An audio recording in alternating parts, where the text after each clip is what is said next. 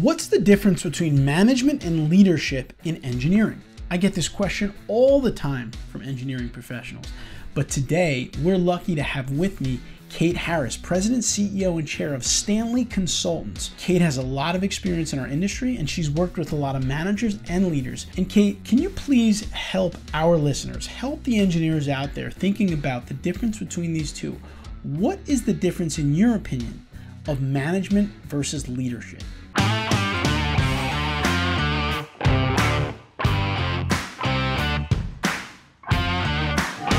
That's just a great question. So I remember my first job when I left school was at 17 was a management trainee. And I remember talking to my father about this and having these arguments. And I was like, it's very clear they're different. And I'm saying, no, they're not the same. They're just interchangeable words. They're not the same. And so, 40 years later, I still don't think they're the same. And so here's how I would define it from a gut check perspective. And I work with a lot of people. I recruit a lot of people. I interview a lot of people. I develop teams with a lot of people. And that's been one of my skills throughout my career. And I am looking for how people talk and how people behave. And so when I'm talking to a person that talks about what they can do, either the skills they bring or the facilitation approaches that they make, or how they create these teams, then I'm talking to a manager. I'm talking to somebody that uses their skills personally to be able to create an outcome. Okay, whether when you're more junior and you're doing some work and your delivery is an output that you have to do, either technical or client service, and you're reliant on you're turning from an expert into a manager when you create teams around you, okay? When we see leaders who talk about they and talk about this issue around what others are doing, then we're starting to see leaders, okay? When we're starting to see people talk about the power of the team, how people contribute, the skills that they bring to the party. We know that leaders are, facilitating discussion. They're leading and direction setting and pace setting. We know all those things are leadership skills and requirements. We know they're making marginal decisions, in terms of really difficult trade-offs.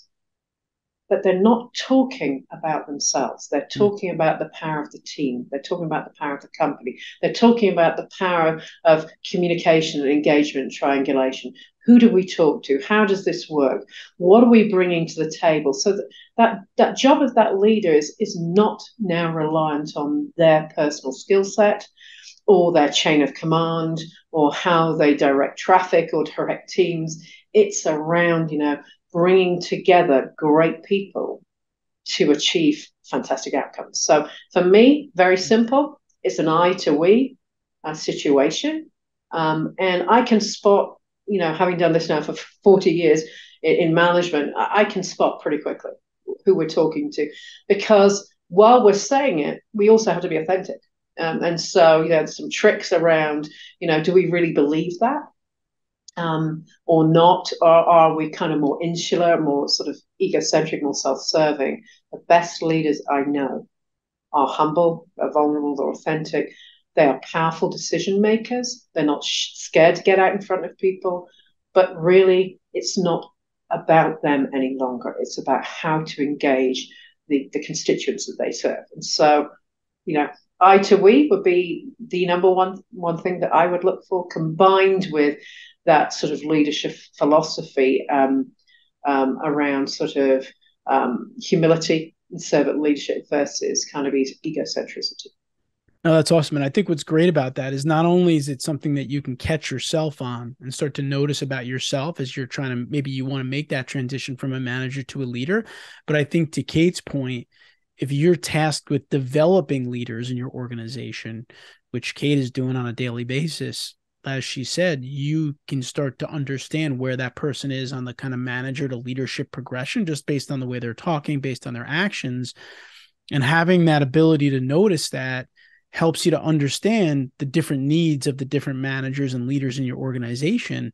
And then you can decide on how to equip them better. But I think little things like that, Kate, where you can recognize that, gives you a lot more power to be able to build more leaders in your organization. Well, look, there's two pieces. One is the natural progression of you and your skill set and what you desire for yourself and your career, because you own that, right? And then there's a piece around, leadership being both an art and a skill. Often I hear people say, I trained to be an architect, an engineer, a business person. Actually, I spend every day training to be a leader. And I take that very seriously. I go back to school often. I read articles often because I'm trying to become the best leader that I can be. I'm not imitating or replicating anybody else, but I am being very thoughtful around, the art and skill and development of being a leader in whatever organization or whatever company you're in. And so, yes, I mean, these pieces around working hard at this, even the most fantastic leaders that I meet, we're working hard at that stuff. It's important. It is a lifelong process, and you have to be committed to it because it's not an easy career path, and you need a lot of what we would call EQ and IQ in order to be able to progress and to serve others well through leadership.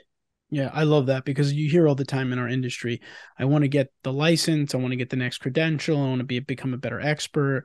But you very rarely hear people say, I want to become that next level leader. I got to go back to school or learn something else about leadership. And I think you need to think about leadership that way, because leadership is a role, it's a responsibility, and it's a craft that you can improve. You got to develop your craft as a leader. And the more you grow, the bigger leadership challenges that you're going to deal with, and which means you need to get better, right? You can't just say, hey, I'm CEO, so now I'm good to go. No, now you're probably got to get even better because now you have even bigger challenges that you have to deal with. So, I mean, look, I think we catch ourselves in our organization, in our industry, progressing technically, as you said.